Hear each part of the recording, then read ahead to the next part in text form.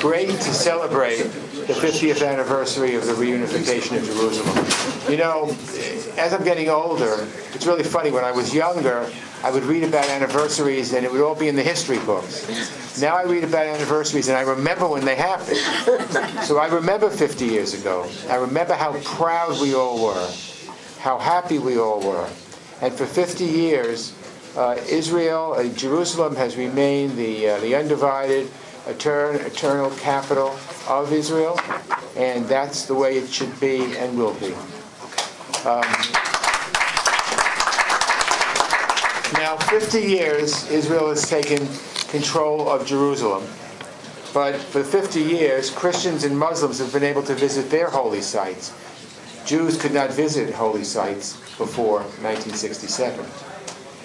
So it's 50 years. When I go to Israel on official travel, I always set aside an hour or so to visit the Kotel, the Western Wall.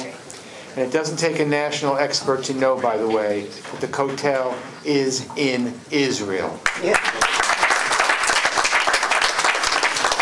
It is the holiest site in Judaism, and it always makes me feel closer to the Jewish people, to Israel and to God, and to Hashem when I go there. I go there and I wrap tefillin, I pray at the wall, I take in the smells, the sights, the comfort of being in the spiritual center of Judaism. And I'm proud of how the Jewish state allows access to all holy sites, as Jerusalem means something to three religions. In this sense, Israel is a model for religious pluralism and has much to teach the rest of the region. So I thank the kind words. I always say that my record in Congress is second to none when it comes to reaffirming the Jewish connection to Jerusalem, and second to none when it involves making sure that support for Israel is bipartisan. And support for Israel is bipartisan, and that's the way it should be. I know that Jerusalem is the capital of Israel because when I visit the Prime Minister, the Supreme Court, the Knesset, the essential institutions of Israeli democracy, we meet in Jerusalem.